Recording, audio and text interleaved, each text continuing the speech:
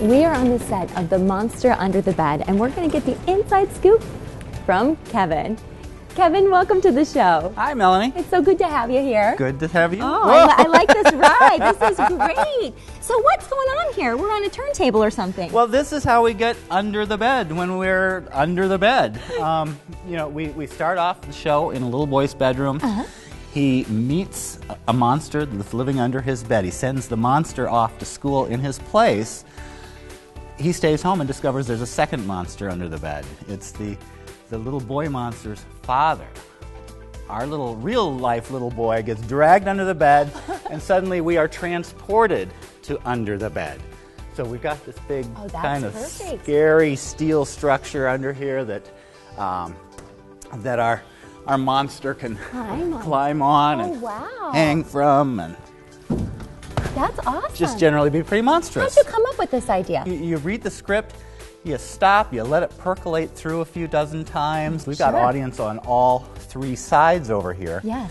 So we've got to take into consideration the fact that that person way over there has to have as good a view of the set as this person. Sometimes that's a little tricky.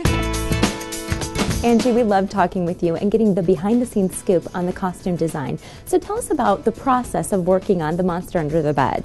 Well, The Monster Under the Bed is about a little boy who's dealing with the fact that his dad is stationed overseas in the military. So these monsters are really kind of, especially the dad, made up of things a kid would have under their bed.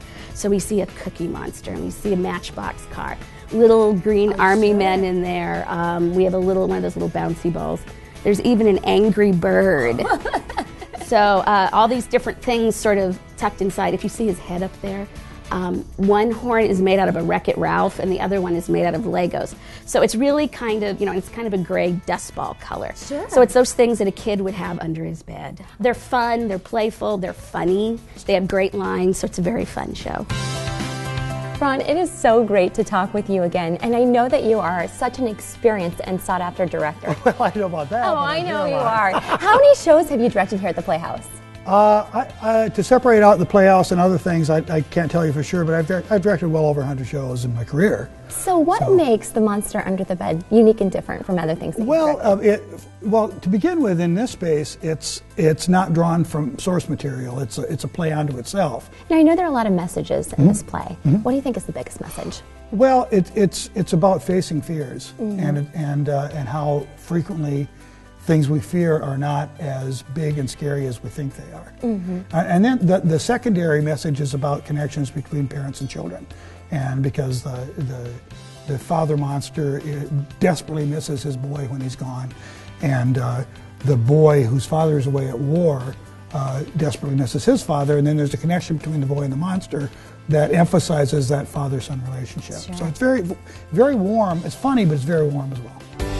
Leanne, after talking to Kevin and Angie and Ron, I am so excited to see the show. How can people get tickets? They can visit our website at dmplayhouse.com or give our ticket office a call at 277-6261.